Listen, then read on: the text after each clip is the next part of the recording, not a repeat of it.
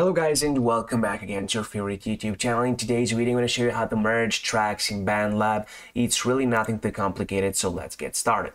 First thing first that you gotta do is to, of course, to be on bandlab.com. This is the correct domain, so please write it up, write it down, whatever. Just be here and on this place. This is the website. This is the place to go. Again, after that, what you gotta do is to just log in or sign up to your account. Log in into existing one or sign up for a new one. What do we got to do here next? Create new project.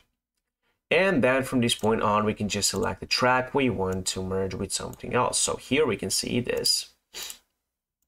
We have the option for one track here. That's definitely an option for us. So we can see it here. This is the option, guys. You can see it in higher version, in more zoomed in version right here. And we can then add another track next to it, like here. You got the point. So these are the two tracks, and then just they are split right like this, and then this one we can add more. That's right, that's an option. And then we can see it if we separate the tracks, guys, and then just you can see press wherever you want and merge the tracks together.